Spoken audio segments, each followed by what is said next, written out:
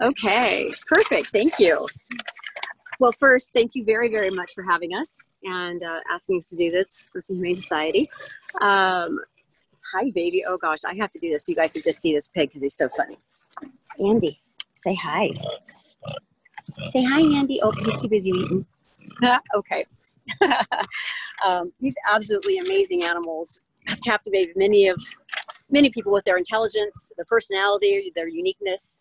And today we want to talk a little bit about the truth and the reality of owning a pot-bellied pig. So a lot of people don't have all of the information, and they get pigs that they can't handle, or they get bigger than they are anticipating. And we end up with a lot of pigs in the shelters and being given away free on Craigslist. Lyric, where are you going, Lyric? I guess Lyric has decided that she wants to go out. Sorry. So what we want to do, first of all, is we want to bust the myth. There are tons and tons and tons of breeders out there that breed these poor pigs to death. And if you've ever looked into having a mini pig, you've probably looked at breeders, because that's typically where people go the first time. And they hear everything you can imagine about pigs and how tiny they are and micro teacup. But many people say, do they exist? Absolutely. We're looking at one right there. Mini pigs exist because a normal farm hog is about 1,000 pounds. And anything under 300 pounds is considered a mini pig. So they may not be very many, but they are indeed what we consider a mini pig. The breeders go out there, and you can go ahead and move to the next slide.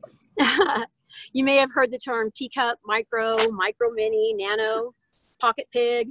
They're all made up names, and it's all a gimmick, and they're flat out lies. They just simply do not exist. They breed very young pigs, and that's who I'm showing you right now. This is Lyric. Pigs can get pregnant as early as 3 months of age, and they carry for 3 months, 3 weeks, and 3 days. So at 6 months of age, they're having babies having babies. And then the breeders will bring somebody in and say, well, look how tiny the mom is. So the babies aren't going to be any bigger than that. And believe it or not, they get thousands and thousands for these baby piglets that are not going to be tiny. They also take piglets away from their mom at a very early age, and they say that they're 8 or 10 weeks old and completely weaned. And they sell a bill of goods that is not accurate. A lot of the babies die because they're sick and they can't be away from mom that young. And people believe that they're older than they are. I've taken in many, I have one right now actually that's 4 weeks old, I think, maybe. They tell people at a year they're full grown. Well, we don't want to watch her go to the bathroom. At a year they're full grown, when in fact they don't stop growing until they're 3 to 5 years old. So they're going to get considerably bigger from where you see them at 1 year old or even less. So on the next slide, these are pictures of what a pig will look like at certain ages. So the very newborn, that's not one of our piglets, but that's what a newborn piglet looks like. You may not see people take them away that early, but it's pretty darn close you see after that. The next one is at 3 to 4 weeks old. This is Oliver. And then 6 to 8 weeks old, you can see how their face starts to mature, and that's a lot of how you can tell how old piglets are when you're looking at them. At 3 months old, they're really starting to mature, and for a female that's mature enough to get pregnant. And then at 6 months old, you can see how big they are, probably 50, 60 pounds. Oliver is actually on the very first slide. There's a picture of a cute pig. That's him. That's Oliver. He's a resident here. He was actually purchased at a swap meet at a couple of weeks old. And the lady didn't know what she was doing, but she knew that he was in a very bad situation. And so she purchased him anyway, and she got him to us. He was crippled. He could not move his back legs, couldn't stand up. And he was being fed pig pellets when he was way too tiny, so he couldn't process them.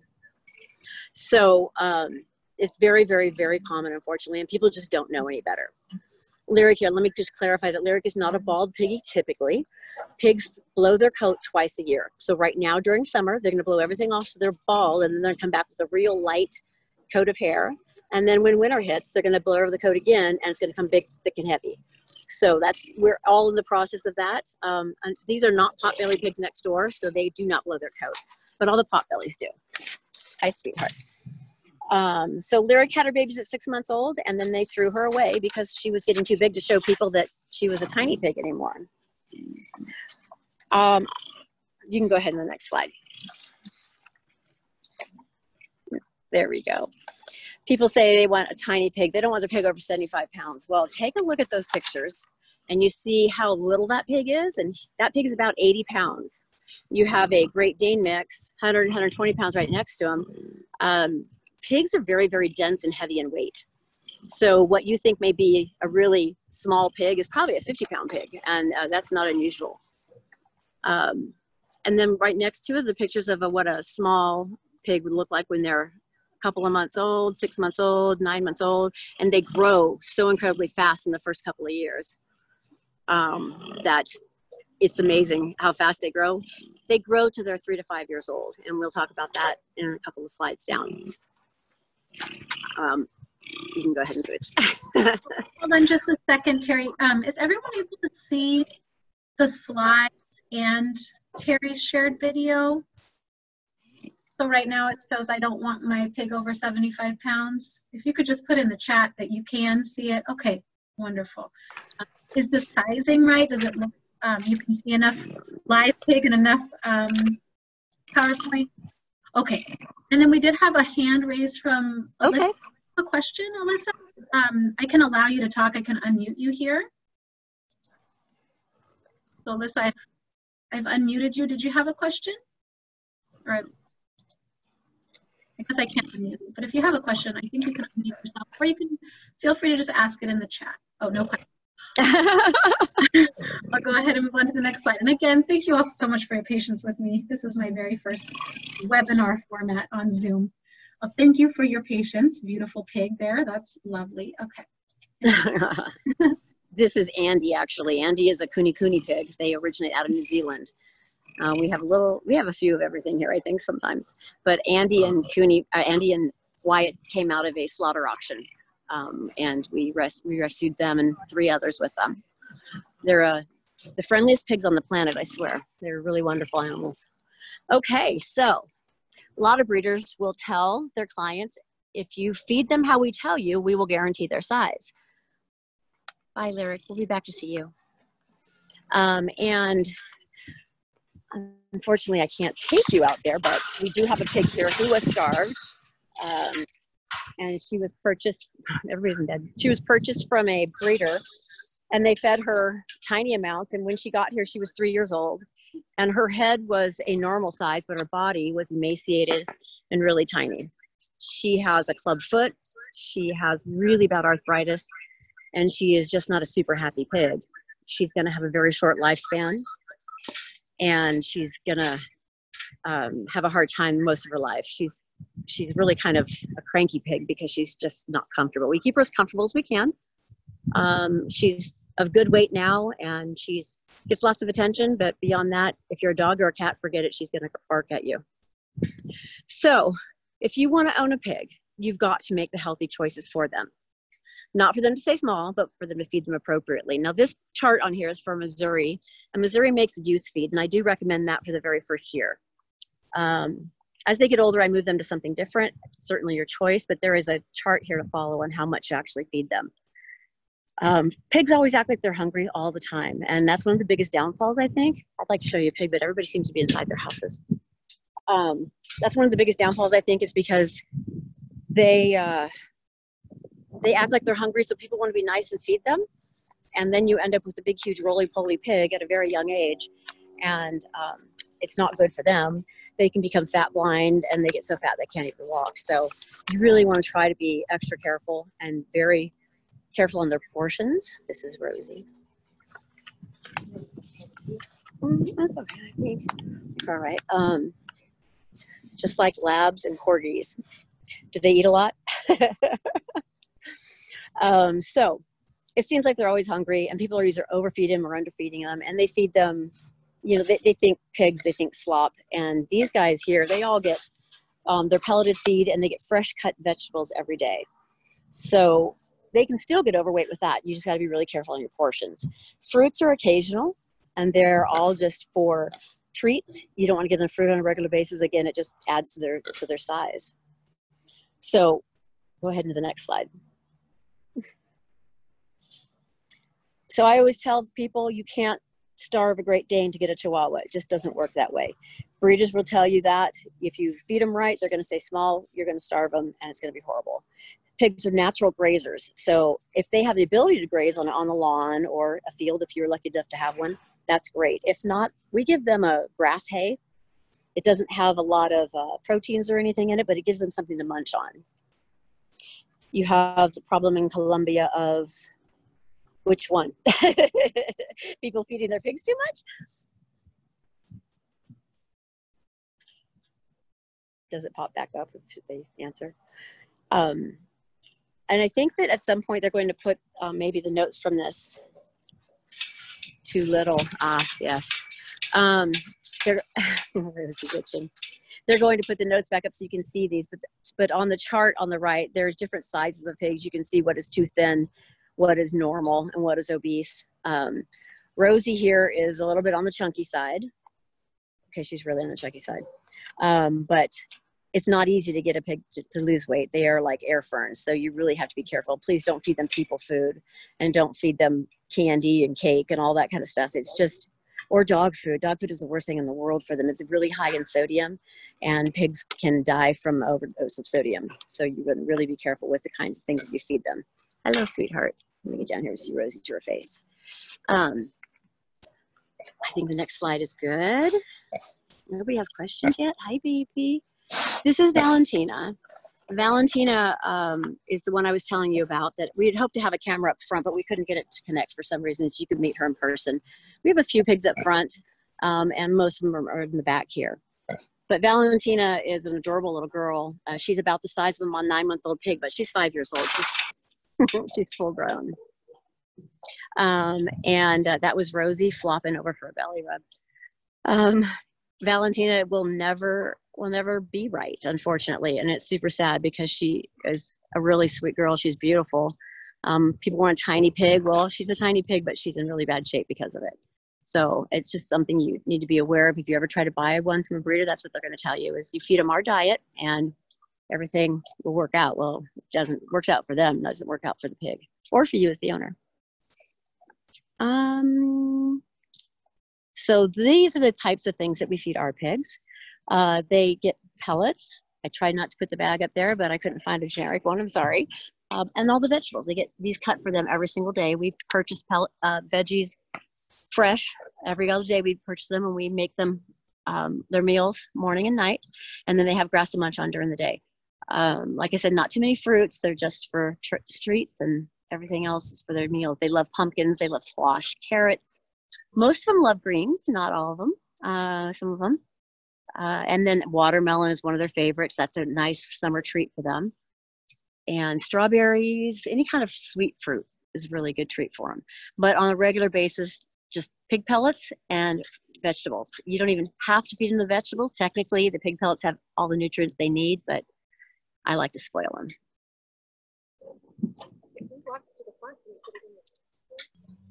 And there was a question, Teri, about, do you have a special scale that you use to weigh them?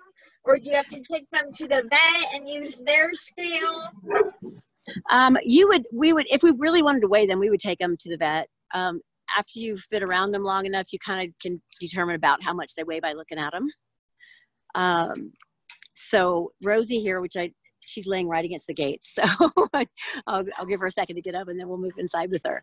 But yeah, you can pretty much gauge the weight by taking a look at it. There's also something called a hog tape. And it's a measuring tape that you put around there. She's trying to get her. She's just like, I'm sleeping. It's a tape that goes around their, right behind their front legs. And it bases their size and it gives you kind of an approximate weight. There's one for horses as well. It's typically made for the big hogs, but it would work for the littler ones. How accurate it is, I don't know, because I just look at them and say, like Rosie here probably, I can see if she'll get up. Rosie here probably weighs about 150 pounds, or her belly's big, maybe 175. We'll be on this side, you can see how chunky she is. She's laying down. So, is that the only question right now? Yeah? Not yet. She'll get up. She'll figure out she's not being rubbed in a minute. Okay. So people think, they're just like dogs, only smarter. Well, in some ways, yes, they are somewhat like dogs, and they are incredibly smart. They are the 5th smartest animal in the world, and they have their intelligence level of a 3-year-old child. So If you can imagine a 3-year-old toddler running around your house for the next 20 years, you might be a good candidate for a pig. Oh, and here she comes.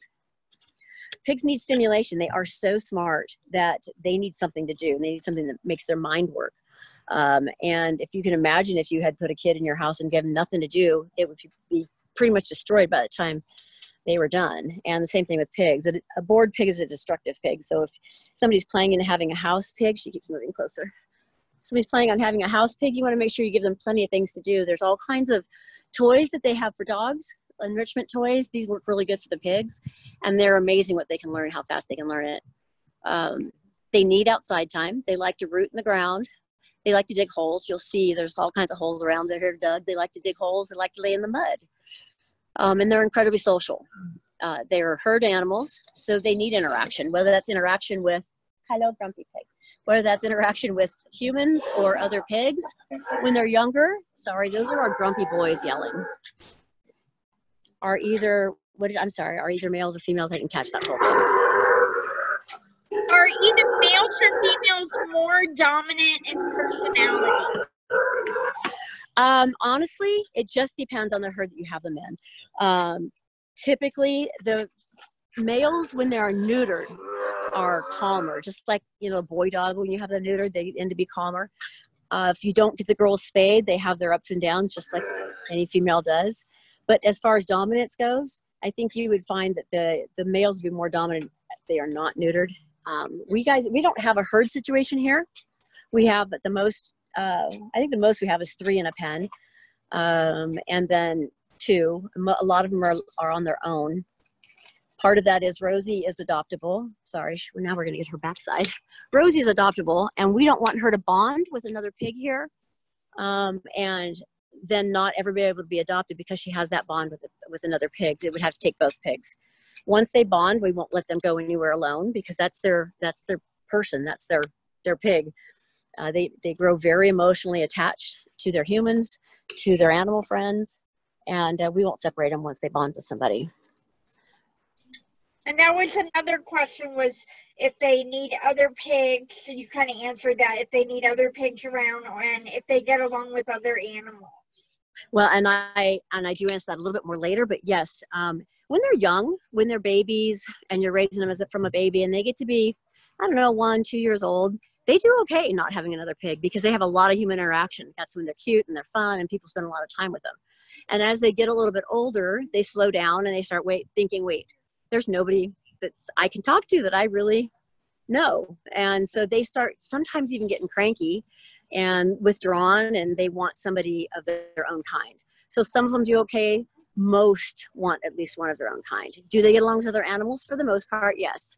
They get along really good with cats typically. Not so much dogs because dogs are predators and pigs are prey animals. People think that they're getting a friend for their dog by bringing in a pig. And it's not a matter of if it's going to happen, it's a matter of when it's going to happen, because eventually something is going to snap and somebody's going to get hurt really bad. Usually it's the pig that gets hurt. Rosie here is one of those. And I think we talk about that in our next slide. I think. She is in the picture, yes. Or my wonderful volunteers. This is where I talk about them needing friends when they get a little bit older. Our wonderful volunteers, Jen, is keeping Rosie busy with snacks. I get a lot of calls from people that want to rehome their pig, and they're 2 or 3 or 4 years old, and suddenly he's gotten aggressive, and he's pushy, and he snaps at people. And when you hear and you ask him all kinds of questions, you really get the feeling of, okay, so this pig pretty much hangs out by himself all the time, and he's lonely, and he's trying to get his humans to understand that he needs somebody. May not be the best way to communicate by snapping at them, but it gets their attention. Sometimes in the wrong way and makes them want to get rid of them. But they do need a friend. Any herd animal does not do well alone. Horses don't do well alone. Goats don't do well alone. They need to have some kind of companion. And Teri, there was one other question about enrichment. You were talking a little bit about that. Someone asked, at the shelter they have a big hard plastic ball for the dogs. Would that be a good toy, kind of like a basketball size? Would a pig enjoy playing with something like that? Pigs are very treat motivated. Some of the enrichment toys I'm thinking of have like little holes in them where a treat could come out if they push it the right way. Those kind of toys. or they push a button the right way and there's a treat in there. Something they have to think, and they can actually reason things out and figure out the solution to them. I've seen quite a few for dogs. I don't think they make any specifically for pigs, but I do use the ones for dogs. I'll like maybe make the hole a little bit smaller so the treats are smaller when they come out. Even if it's just pig pellets that you put in there. Or you put pig pellets in the grass and you spread them out so they can go find them. Give them something to do to keep their little minds busy. They also like ball pits. If you have a plastic pool and you put all those little plastic balls in them and then throw a handful of Cheerios or a handful of pig pellets in there, and they will spend however long it takes to find every last one of them. They know where they are. They find them. So it's all kinds of things you can keep them busy with. Someone was also asking about, and I don't know if you know the answer about this, but are there certain types of music that pigs like? Yes, pigs love music. All the animals here love music. We have a stereo in the tack room that we leave on. And I usually just try to tend to something quieter. I don't do heavy metal or anything. We do like country, something nice and sweet and mellow. But yeah, they do love music. They love to hear the sounds. They're such social animals that gives them something. If they had a TV, they would watch it. Believe me. We just rescued a farm pig, and we took her to another rescue across town. And she says that actually, I think she's on this webinar, but she went into the house and came back. She had left her laptop going with the movie on it, and Babe was laying there watching the movie. So they like to have stuff going on. Yes, hi, Lynn. So is there more questions? That was it. We have one more about introducing pigs to other pigs. That might be more in depth than what we're covering today, but even if there's a resource for how you would go about. And I am happy to answer any questions at any time if we can't address it here. And please put our web information up and our email address, whatnot. I'm happy to help anybody who needs it. You can introduce pigs. Here's how I start, like exactly how she is, with another pen next door with a fence between them, and I let them hang out for however long they want. Sometimes they'll fight through the fence, sometimes they won't. I don't like the whole bloody gory thing because it can very much get that way. They always fight for dominance, always, always, always. It may be a very short one, and it may be a very long one, but I don't do the blood and guts thing. So I let them stay next to each other until they like each other so much they lay next to each other in the fence. And then you get them into a great big open area, as big as you possibly can, and you Vaseline their ears and their shoulders and their tail, and you just get out of the way. They figure it out, and when they're done figuring out, somebody's in charge and somebody's not, and they're done. But you can't separate them again. It's a one-time deal, because every time you separate them, even if it's just right next door, they're going to go right back at it the next day like it never happened.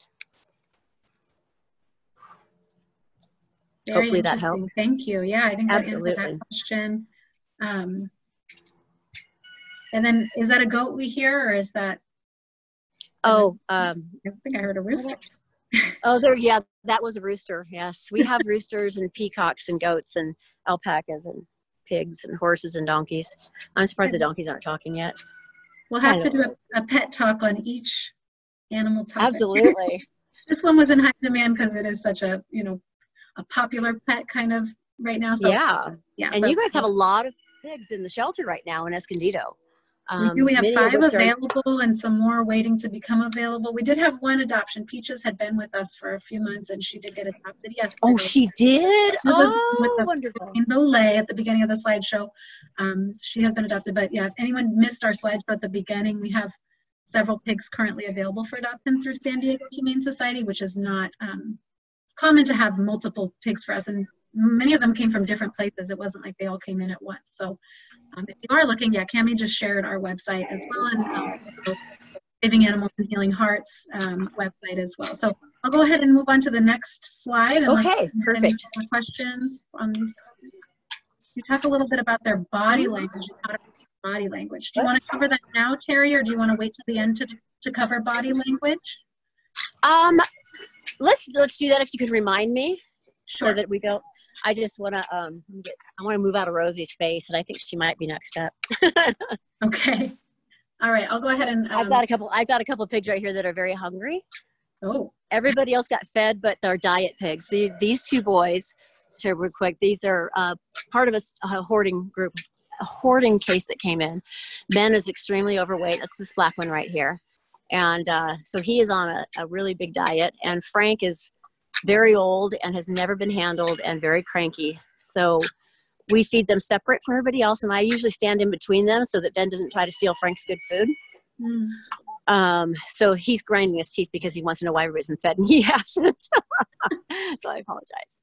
So okay, that's good body language, kind of a demonstration of how they absolutely. Can you hear him grinding his teeth? So, yeah. Yeah. He's like, feed me, please. Oh, Rosie, you're going to go get your muddy pool? Of course. So Rosie is who we were just here with. I'm going to show you our mud because Rosie is a mud hog. She loves her mud. Hi, babes. So this is Rosie. And Rosie actually came out of the San Diego Humane Society shelter in Escondido a couple years ago. She had been attacked by dogs, and she looks a little bit different because she does not have a right ear. She only has part of a left ear. You see it's kind of shredded a little bit. And all of this thickness here is all big, humongous scars. She's been here for a couple years now. And she's adoptable, highly adoptable. She's a super sweet pig, and I think that we have featured her on the adoptions one last time. Honestly, though, most people don't adopt adult pigs. They want babies. They want the cuties. Even though this pig is not going to have any issues. Oh, there she goes. She loves belly rubs, and she gets far enough away I can't reach her through the fence. But this is what happens when I say it's not a matter of if, it's a matter of when. It really is. I've received last week we rescued a mama pig, daddy pig, and 4 baby pigs. 3 of them were with her at the time, and I think I've got the 4th one on the back end. At any rate, mama pig had been attacked by their dog, and they couldn't afford to take her to the vet, so we went and got her and the babies, took her to the vet, and the dog had completely destroyed her face. She had like no mouth left. Her nasal cavities were completely crushed and gone, and she was full of maggots, and we had to euthanize her. So now we have orphan piglets because somebody's dog decided they wanted to get the pig. And it happens way, way, way too much. Dogs that have grown up with their pig, oh, my dog will never do it. He's had around that pig for the last 5 years. He'll never do anything like that. It will happen. I promise you it will happen. We never leave them unsupervised. There is something about a pig's scream. If you've ever heard a pig scared, they scream this incredibly shrill scream. And I have seen the mellowest dogs just go, what was that? And they get in this mode of hunt and prey. And if you're not home to stop that and you're not right there, they're going to take your pig out. I don't care how long they've known them. So it's very scary. Rosie lived, thank God. Many don't. The other side of that is if you have tiny little dogs and those tiny little dogs start thinking they're big, which I know mine do, and they go after your pig's likely going to kill your dog. So it goes both ways. Pigs have extremely sharp teeth, and they can protect themselves to a degree, and a little dog doesn't hold a candle to that. Yeah, they have a crazy scream. Especially babies, they get scared so easy. They'll scream real super easy, so that really drives the dogs to go after them a lot faster. So if you just want to get a pig as a companion for your dog, please don't. And please always have the ability to keep them separate if you aren't going to be right there with them. Sometimes even when you're right there with them, there's nothing you can do to stop it. So it's just not always safe. Next slide would be great. Hi, baby. So mud and water. I've had so many people say when they are independent, nothing but mud. Well, but they love mud, don't they? I actually had a shelter up north ask me that. I'm like, well, no, not necessarily. Pigs love mud and water in the hot summer months because they can't sweat. So the only way for them to cool down is to get wet in a pool. These guys have piggy pools where we just got a bunch of big ones that we did a fundraising for. We're going to get some new pig pools that'll fit them perfectly. Or mud. Some pigs prefer just the mud. Rosie prefers both. But it keeps them not only protected from the sun, but it also acts as a fly repellent. Needless to say, when there's wetness, there's flies. And in a farm, there's lots of flies. So they like to get after the pigs, and the mud keeps it away a little bit. They need shelter to sleep in, whether it's daytime or nighttime, whether it's cold or hot. They want to be inside and sheltered. In the wintertime, they love to be covered in blankets or straw if you're going to be an outside pig completely. They need to keep warm. And in the summer, oddly enough, they still like to get under blankets a lot of times. So we'll give them light sheets and let them hang out under those. But they like the creature comforts. It's not that they all get it, but if you can, that's what they really prefer, and it's really good for them to have that ability. We have misters. I don't know if you could see the mister lines, because we're in Ramona, and it does get really, really, really hot. We've had a couple of pigs already overheat this year.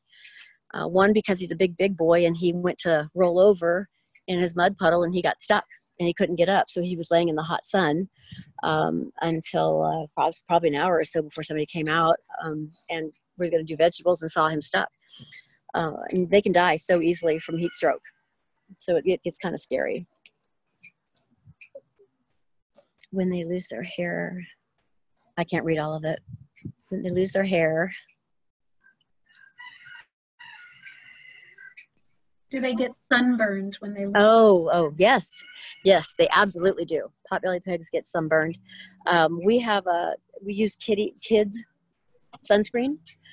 We have a few farm pigs. The farm pigs get burnt no matter what. Even though you can put sunscreen on them for days, they get burnt. But these guys can be protected with sunscreen. The darker pigs, not so much, but the white pigs, absolutely yes. Rosie has never really lost all of her hair. She'll get thinner, but see how much more hair she has than the other ones? They come out. But it's weird that she doesn't lose all of her hair. A lot of times you would look for a piglet and you're like, oh my gosh, they're so cute. And yeah, it's a pure pot-bellied pig. Well, it's not always the case. I actually had a call last week from a lady who said that her husband brought home a pot-bellied pig and it just got too big and it kept getting bigger and she needed to rehome it. And she said it was a pot-belly, not quite a year old. And I said, well, send me pictures. Let me see what we can do. And she sent me pictures and I just went, oh my gosh. It was a half pot-bellied pig, it looked like, but the other half is a guinea hog, which is another type of farm pig. And we have one here that's half and half, and he's probably 350 pounds or bigger. And that's what she was looking at, was thinking was a pot-bellied pig, and she only had a tiny little yard. So people lie all the time. They just get two pigs and they think breed them, sell them, and they make some money. So one way to tell, if you're looking at a pot-bellied pig, you see, and she goes again. See her tail and how straight it is. Pot-bellied pigs have straight tails, and they'll wag and wag and wag like crazy when they're happy. This other little pig in the picture is our Nelson. And Nelson is a farm pig. That's when he was a baby and he actually fit in a harness. But his tail is completely curled. So that's one way you can tell. There's a lot of other ways, but that is a super easy way. Is if it's got a curly tail, that is not a pot-belly, and don't buy it. Unless you want a big farm pig and you have room for it, because they're awesome animals. They're super sweet too. So training your pig, it's not just for the tricks, but they sure are fun, and they learn them super, super fast. But take the time to train your pig for many reasons. A harness and a leash, because that will enable you to take them for walks. You can take them anywhere, and if there's ever an emergency, you can pop that harness and leash on and walk them away, run them away, throw them in your car, whatever you want. That is primary, and I always train the young ones to a harness and leash. You can teach them to walk up and down a ramp to get in and out of a car. You can teach them to sit, spin around, shake, high five, play piano, identify colors. They're amazingly smart, and they catch it on so quickly. And they will learn almost anything. I've seen pigs do obstacle horses, and it creates an incredible bond with your pig. Because they are working towards something with you, Rosie, your baby. And you have a bond with them that people don't really get. I mean, I guess they get a bond with the dog, true, but pigs are so much at a deeper level. And the training them just gives you that tight bond with them. We just adopted out a baby not too long ago that did all of those tricks and then some, but she was shy of strangers. And anytime somebody would come that she would be shy of, I'd give them some treats and tell them how to give her commands to sit and spin and whatnot. And as soon as she started doing that, she was perfectly fine with them. Next, there you go. So Charlie, I wanted to introduce you to Charlie out front, but like I said, our camera wasn't working. And I just want to highlight, not only because I'm so proud of him, but for you guys to understand and realize that just because they're in the shelter, it doesn't mean a darn thing. Just because other people couldn't handle him doesn't mean a darn thing. Charlie was up in one of the Riverside shelters, and he was moments away from being euthanized. And we took him in, and he was, as you can see this picture right here, he was super sick, and he was real tiny, real skinny, had really bad skin issues. Hi, babe. And he was still intact. And we brought him home and we had him neutered. Oh, and he had some good nutrition and he had everything that he needed to become a really awesome pig. And that was in May of last year. And in July of last year, Charlie started filming a show in Hollywood. And he was the star of a charity fashion show for dogs. He was the shining star that came out in the end. You see him in his little tux right there. It was this one made just for him. He walked up and down ramps. He did photo shoots. He was working in a hotel lobby and he walked down the red carpet. It was pretty amazing. And he'd only been with us for a few months. That's how incredibly smart they are and just the change that they can make. So they have such incredible potential if you just let them do it and make them a part of your life.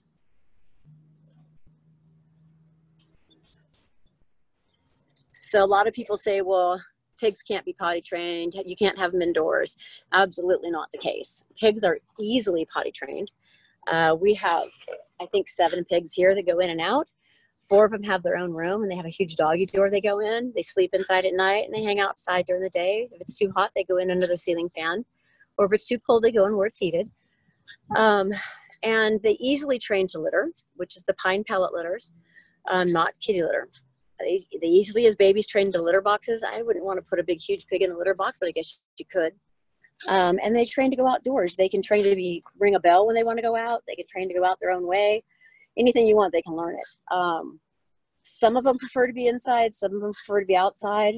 Like I said, I start all of the young ones inside, and then they make that choice. You'll tell if they want to go outside, they go outside on their own, and they want to be out there. Usually they want to be wherever there is action. If there's people inside, that's where they're going to want to be. If they have friends outside, that's where they're going to want to be. Is that a question? Something about coyotes. Do coyotes ever try and get them in the daytime? In some places they do. Here they do not, simply because I have horses and donkeys. And my donkeys and horses are on the perimeter and the pigs are inside of that. Because they will not, a coyote will not come past a horse or donkey. But if you just had pigs out in the open, then yes, they would. They would come over in packs. Rosie's a pretty big pig, but they could take her down pretty easily. And then somebody else was wondering, how many pigs do you have? I think somewhere around 35 or so. And then somebody else also had a question about if you allow visitors and or volunteering, or should they check on your website? They can absolutely, oh, look at all this coming over. Absolutely go on our website for volunteers. We do have volunteers all the time. Everything from a feeding shift to animal care teams. We are going to be doing tours as soon as the COVID stuff lets up and we're allowed to. We do wear masks here and we maintain a social distance. Right now I'm by myself and the pigs don't care. But yes, absolutely. We love volunteers. We are going to be doing tours. We're actually talking about starting virtual tours because obviously COVID isn't going anywhere anytime soon, it doesn't seem like. So we're contemplating that right now. But yes, we love education. We love to teach people and we really want people to understand what these guys are all about so that the craziness can stop some point. What? Oh, we know. We are all volunteer run. We are no paid employees. I work a full-time job. Everybody else pretty much works a full-time job and we all do this on the side just to keep everybody fed and happy and taken care of. And it looks like you're already getting positive feedback on the virtual tour idea. Oh yeah, that's wonderful. Good to know. So commitment. Yep, commitment's a thing, especially with pigs. Owning a pig is really a lifetime commitment. It has to be. On average, they live about 20 years and they feel happiness, sadness, fear, love, abandonment, loneliness. I have not even a remote joke. I had a 5-year-old pig that I transported. Some lady insisted that she had to find him a home. She'd had him for his whole life.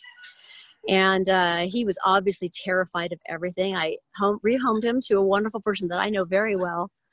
And he would never bond with another animal. He wouldn't bond with the pig. He wouldn't bond with the people. He came out of his crate, ate, and went back into his crate. And that's all he would ever do. 28 days later, she took him his dinner and he was dead. And I would lay my last dime to say that he died of a broken heart. And they absolutely get that emotionally attached to their people.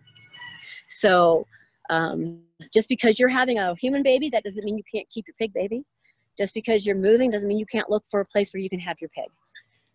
If you're going to make that commitment, please make it for a lifetime, because it's not fair. So do your own research. Don't just listen to one person or two people. Don't listen to me even. Do your own research. Look it up in the internet, and you'll see, you'll learn everything you need to know for the most part. Find out if you're zoned for pigs. That's huge. A lot of people don't do that. And they find that they're not zoned, and suddenly zoning comes along and says, hey, you got to get rid of your pig. And that's hard. I mean, what do you do? If you own a home, you have a pig, you've had them for 10 years, and now they're going to tell you have to get rid of them. It's heartbreaking for both you and the pig. Oh, there she goes. Check and see if you have an HOA. A lot of HOAs will not allow you to have pigs, no matter where you live. If you rent or own, make sure if you're going to rent that your landlord's okay with it. Most of them will say no. They think that pigs are gross and disgusting and stinky, and none of which they are, but people just don't know.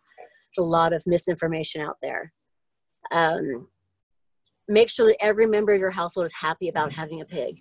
If your other half is fine, whatever, just to make you happy, eventually it's not going to make them happy, and they're going to complain enough that you'll end up having to rehome your pig or rehome the other one. That's what I did. Got rid of the two-legged one, and now I have four-legged pigs. It's all good. Visit a rescue or a sanctuary so you can get a reality check of what you're really going to be putting yourself into. Understand what they're all about, because they're different than any animal you've ever had if you've never had one.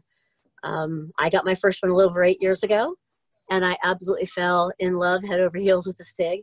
And looking in his eyes was like looking into my own soul. And he's the one that started all this, so I blame it all on him. And does your pig fit your lifestyle? If you are gone every single weekend, or you're out partying all the time, and you just want a pig for fun for your friends, don't. Just please don't. It's not fair. They want to be part of your life. And if your life can include them, that's wonderful. But they're not the kind of animal you can just stick by itself out in the backyard and play with it every once in a while when you feel like it. Because that pig is going to destroy your backyard and be a very unhappy pig. So, make it your life. So after all of that, you still want a pig? It's going to be one of the most eye-opening, soul-searching decisions you will ever make. What are common ailments and diseases?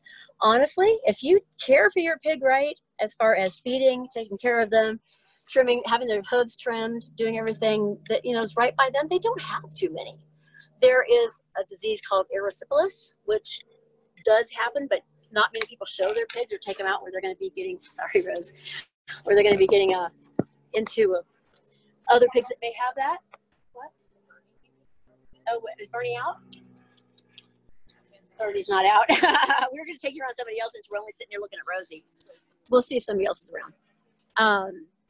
Sorry, we're going to walk a little bit. So there is something super special about pigs, and thank you. Oh, that's all right. Look at that. Like this is our diet dinner.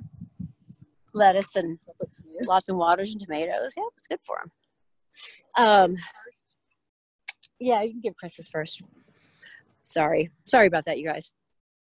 Here we have Pumbaa. Hey, Pumbaa. And that's Waylon. Waylon is a miniature baby doll sheep that came in. They came in as a bonded pair. Hi, Pumbies.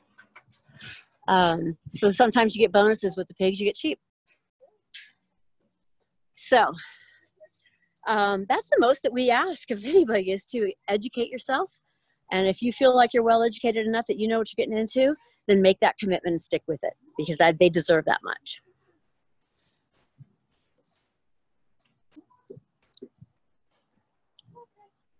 So that's the end of the PowerPoint. Happy to take any kinds of questions.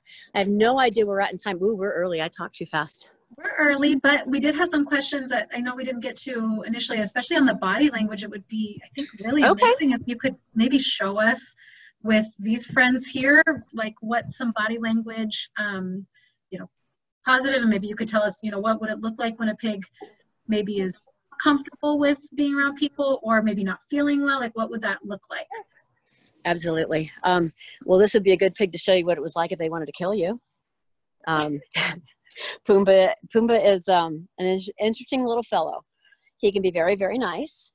and you can pet him. And all of a sudden you'll see, this is called a mohawk. You see that? He hasn't lost all his hair yet. This is called a mohawk. And I think Pumbaa might be just a little bit bipolar. So one minute he's super nice and he's loving getting petted and his ears rubbed. They usually love their ears rubbed.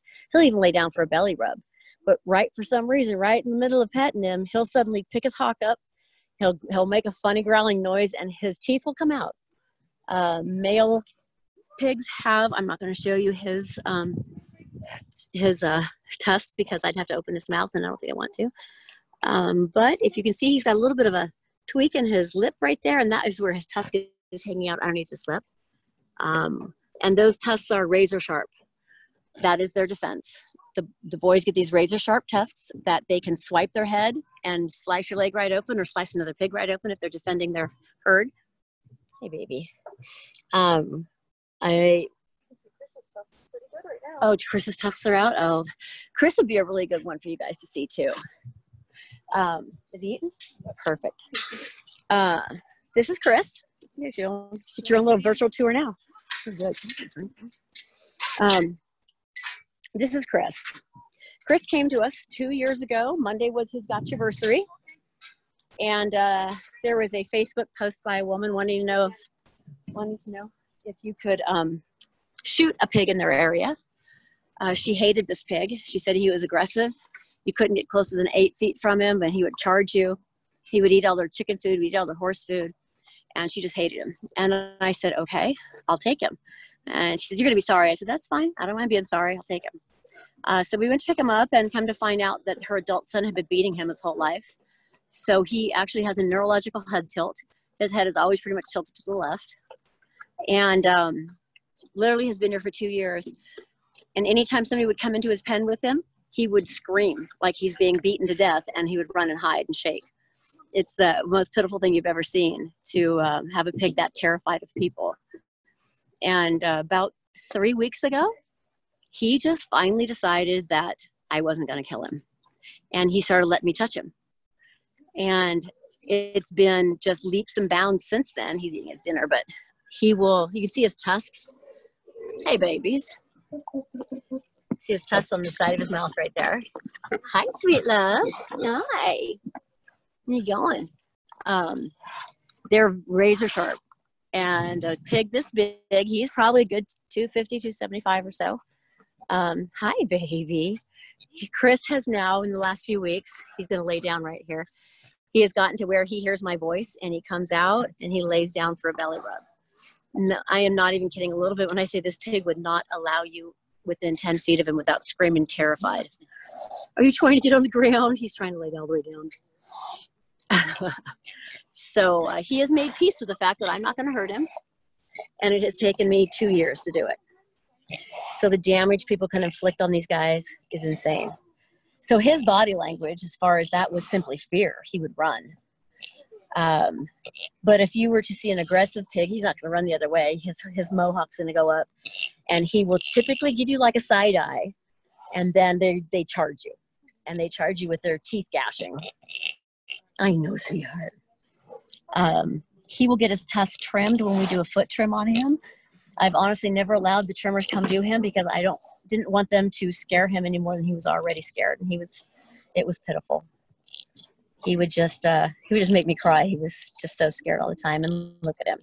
He's let me touch his ears. He's let me touch his face. And this is the reward. This is the reward you get for doing this kind of stuff. Because they get their lives back. Huh, Chris? Yes, you're a good boy. Now with him, you mentioned the hoof trimming. Can you talk a little bit about that and like what routine veterinary Absolutely. care or like Mensa pig would require? Absolutely. Typically, you get a hoof trim it depends on the pig, of course, every 3 to 6 months. Oh, you're all right. As you can see, Chris's feet are long. They're not like flip around long, but they're longer than they should be. And that was simply because I wouldn't let it get done. If he would have gotten in danger, then I would have had him sedated and done it, but I didn't see any point in doing that if he didn't need it that much.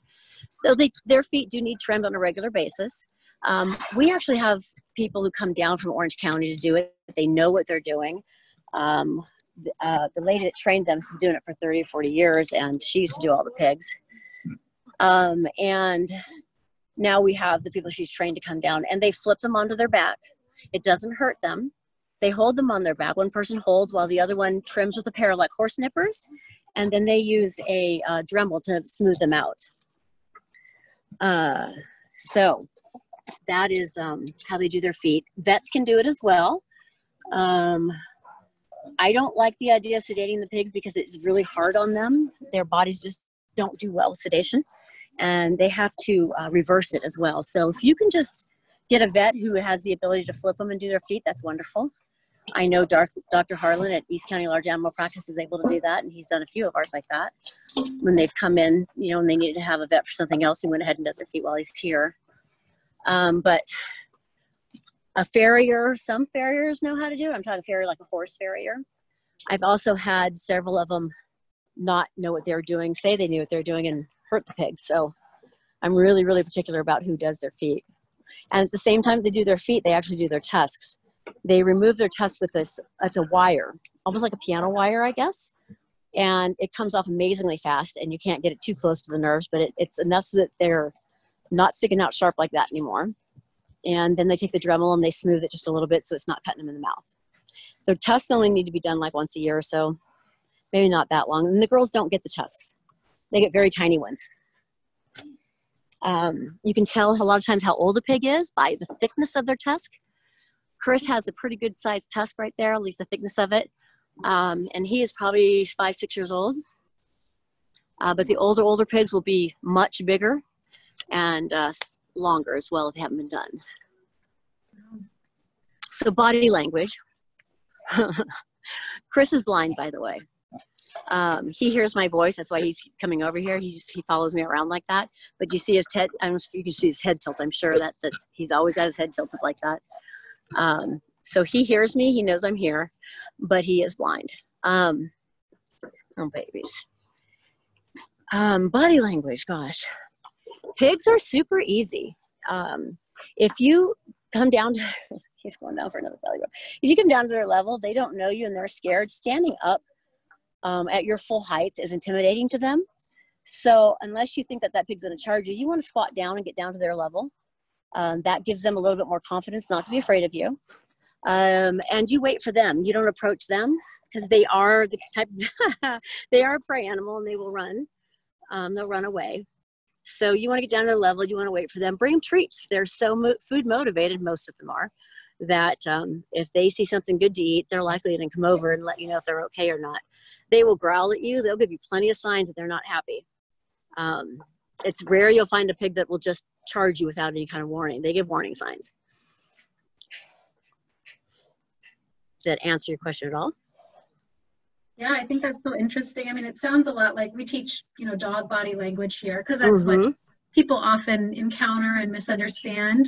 And so often, you know, you hear about a bite where the bite was out of nowhere, but really very rarely. They gave every warning sign. Yeah. They give warning signs, but, you know, just we tell people, you know, dogs speak dog and we don't. And so pigs speak pig. So to have a pig, you would really need to learn to speak their language so that you can understand what they're trying to communicate to you, just like any other animal. Rather, that's right. We've got and people misunderstand them. I mean, just like dogs, they misunderstand them. But a pig that's aggressive at 2 or 3 years old that doesn't get a lot of attention, they're not being aggressive because they hate you. They're being aggressive because you don't understand them at all, to know that they're lonely and they're sad. Yeah. You know, and it's just like any of the animals. They can't communicate with words, but they can communicate with feelings, and they feel your heart. If you're terrified of them, they know it. And a herd animal needs a leader. So you're going to lead, follow, or get out of the way. In my horse herds, my donkey herds, my pig herds, I'm going to lead. Always going to lead, because then they have the confidence to follow. And they have the confidence to trust me, that I'm going to always take care of them. And that's what you have to gain with your animal. It's dogs as well. You know, you've got to be the leader of the pack. That's so interesting. And another thing I've heard you mention a little bit is just the use of food to kind of help motivate them or help them feel more comfortable. Is there any like formal, like positive reinforcement training that you do with pigs to like acclimate them to like the hoof trims or to any kind of certain touch, or is that something that you recommend that people do, or it's more kind of informal, just using treats to relationship build? I think relationship building for one, for sure. And the tricks that you teach them, it's always immediately followed up. And as with any animal, the faster you reward them for what they did right, the faster they're going to do it the next time. Mm-hmm. So I actually use Cheerios a lot with pigs. I don't think I've ever met a pig that doesn't love Cheerios. And they're small and they can eat them fast. So they're easily, you can get a lot of work done in very small amount of time. I can't see what that said. I'm sorry. There was some kind of question. But absolutely, if you want them to do a certain behavior, unfortunately, the feet, unless you start them. Chris, where are you going, baby? Chris is going to open the gate, Jen. He was opening the gate. Chris, for the first time in the 2 years he's been here, followed me out of the gate and walked around the property the other day. And it was like, I cried the whole time to see him just make that move. Anyway, positive reinforcement. If you have a younger pig, you can absolutely teach them to lay down and let you file their hooves. Where's baby? I see you. So you file them with a fingernail file to start with so they feel that vibration. And you can even get the tiny little hoof trimmers for ponies and teach them that little nipping sound is okay. Every time they hear that nipping sound, you give them a Cheerio and tell them a good positive reinforcement for doing it right. By the time they're a little bit older, they're just going to say, oh, you want to do my nails? Here you go. And I'll get Cheerios for it, and you're going to do that. Same thing with baths. Pigs don't necessarily like to get in the bathtub. But if you put bathtub water in and you either put peanut butter on the wall so they can lick it off, or Cheerios in the tub, they will find something to do with that food while you're washing them. Works pretty well. Teri, do you have any suggestions? Someone was saying that they have an indoor pig who's very territorial with visitors and wants to bite people coming in. Do you have any suggestions for that? Giving people treats to give tossed to him, maybe neutering? No, because what he's showing you is that he's the one who's in charge, not you. So if he is charging people, yes, they're territorial, and yes, they think they're protecting, but you have to make sure that you are the one in charge. What are you going to do with that bowl, Chris? If you have not ever heard of it, look up something called Move the Pig, and it is simply an exercise of who is in charge.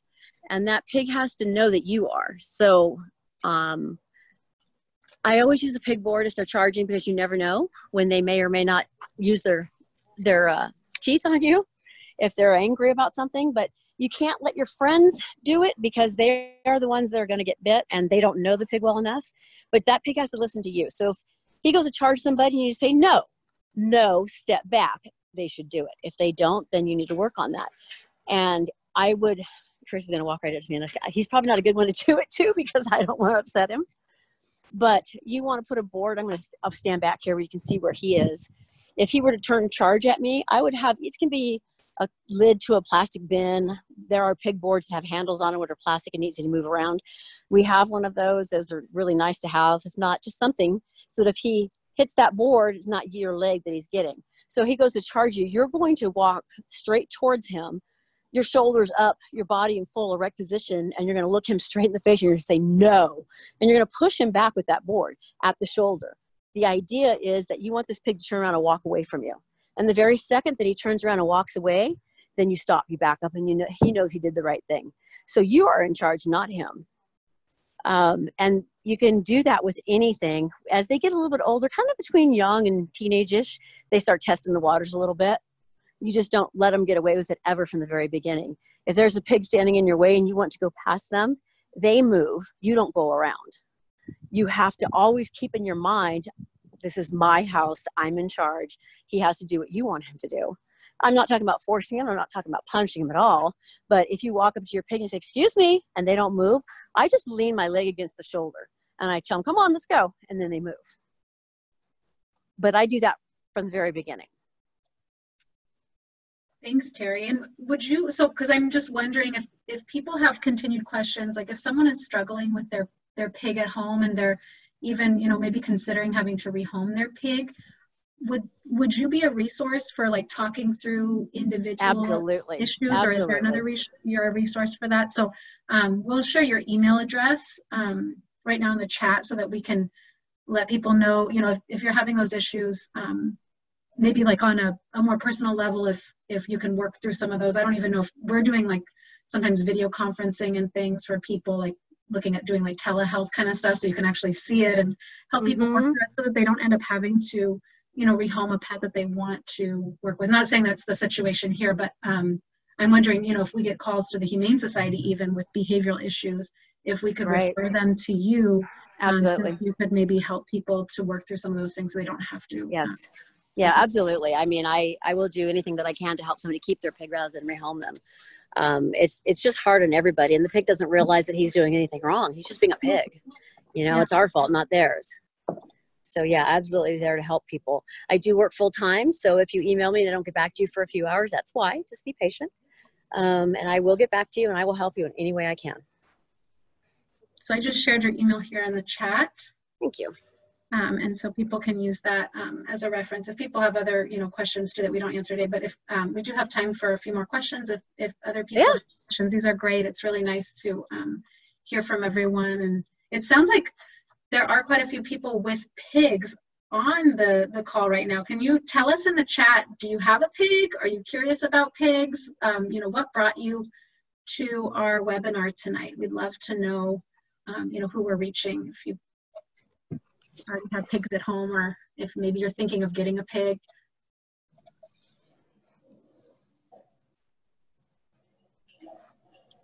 Alyssa's interested in getting a first pig. Awesome. Awesome. And Alyssa, were you in San Diego, or you might have been somewhere? Can you hear me? I can. Okay. No, we're in Sacramento. Oh, okay. Well, I'm happy to help you virtually, and I do know other rescues up in that area that might be able to help you as well. Wonderful. Thank you for that information. We'll definitely be getting in contact with you later. That's great. We have a volunteer at a shelter that gets pigs in, so probably doing some interactions there. A volunteer at Shadows Fund in Lompoc, and they have pigs there. So awesome. So people are just trying to maybe learn more about pigs for their volunteer roles that they do. I know we did have, I'm not sure if they attended, but we had a couple staff members and volunteers from San Diego Humane Society as we're seeing more pigs come in. I've learned a lot tonight, certainly. I don't see pigs day to day because they're usually at our Escondido campus, but this is really great information as a staff member to be able to have just a starting point to kind of get to know pigs. Awesome. We have Julian is an owner of a mini pig called Bacon, who's 2 years old and around 25 kg, and they live in, oh, this is our friend from Colombia. Someone can't have pigs at the moment, but would like to educate themselves and pass the info on to others. Thank you so much. A veterinarian working with unconventional pets, leadership in Mini Oink, Colombia. Nice. And we do work to educate people. And that's so great that people heard about us all the way out there. I wonder how that happened. I love it. Let's see. People looking to you know, put an end to that myth of the mini pigs and pig breeding. That would be, we need education. We need so much education out there for people. And I'll share just one resource that we have. This is, you know, not by any means enough information, but whenever, you know, we have people that, I'm not sure if anyone can see this. I'll turn off my background. We have just a little one sheet that when people come in and they're just curious about pigs, we will share just this resource here that has, you know, just a quick background information on pigs, more information. So I can include this in the follow-up. I will be sending a follow-up to all of our participants after this, where I'll again link Teri's email address and the website so that you guys can follow up with Saving Animals and Healing Hearts, maybe seeing about volunteer opportunities through them if that was something I know some people were interested in, and also just contacting Teri with any questions, and also San Diego Humane Society's website, where we do have currently 5 pigs available for adoption. And that'll all be sent to your email. So if you registered for this event via email and received the notification, you will be receiving those follow-ups. Let's see, other people just want experience, retiring from SDSU at the end of the month and would like to volunteer. Wonderful. Did anyone else have any questions for Teri while we have her and Chris here? I have a random question. So I have noticed pigs wagging their tail, and we were talking about body language earlier, and I was wondering if it's any way wagging their tail because they're happy, like dogs? Is it wagging their tail because they're trying to get flies away? Is it something else, a combination of things? What does a wagging tail, pigtail mean? A wagging tail means a happy pig. That is all it means. You can walk through here any day and see lots of piggies standing there wagging. And what's interesting is the people that they recognize, they will hear their voice and their tail wags faster. Oh. So yes, that is a happy pig. That's a good thing. What? Rosie has her tail wagging. Oh, she sure does. Here's Rosie. I don't know if you guys can see her that far. You see Rosie over there, her tail just wagging away. Oh yeah. It truly means they're just happy pigs. Somebody was also wondering if you can speak about cooney pigs, coonies versus pot-bellied pigs. Absolutely. Cooney pigs are, like I said initially, originally out of New Zealand. They are larger than a potbelly, but they are smaller than a full-size farm pig. People actually use them as meat a lot of times. They have such a kind personality. Potbellies are awesome animals, don't get me wrong, but they can sometimes be moody. Something doesn't hit them the right way and they get a little snotty with you. I have never seen these guys even think about it. As soon as you go in there and sit down, they're going to lay down right next to you and want you to rub their belly. And as long as you let them rub their belly, they'll lay next to you and hang out. They are so sweet. They're just bigger pigs. They're more grazers. They want to be out moving around quite a bit more. These guys just love their water. So they have a massive amount of mud in their pen because they dump their big old pool on top of themselves. And they're just really awesome. You unfortunately find a lot of people selling them for meat.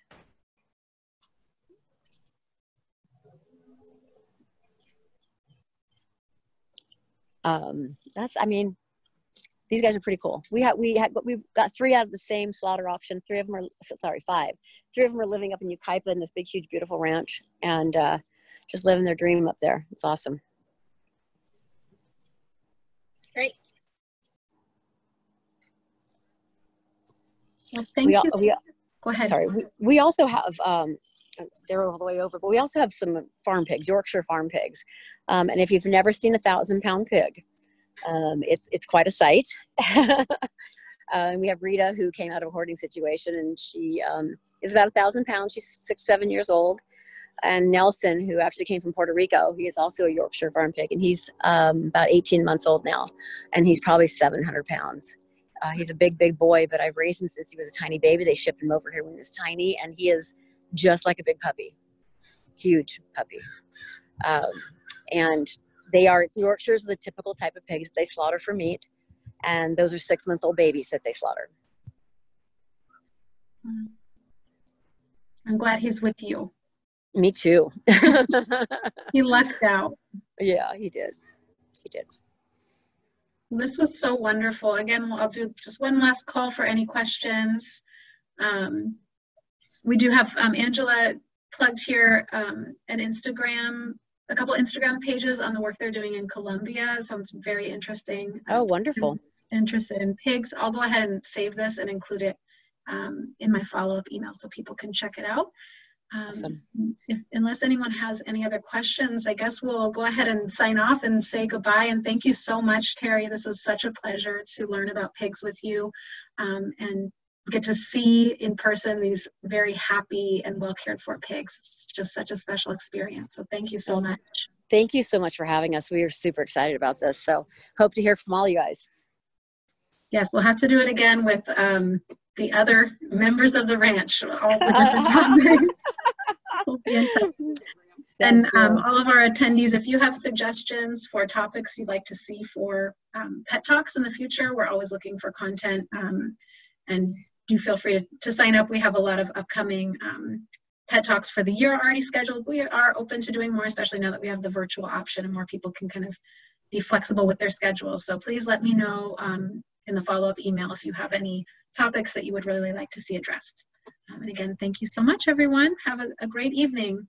Thank you. Good night. Good night. Take care. You too. So good. Thanks, Cammie.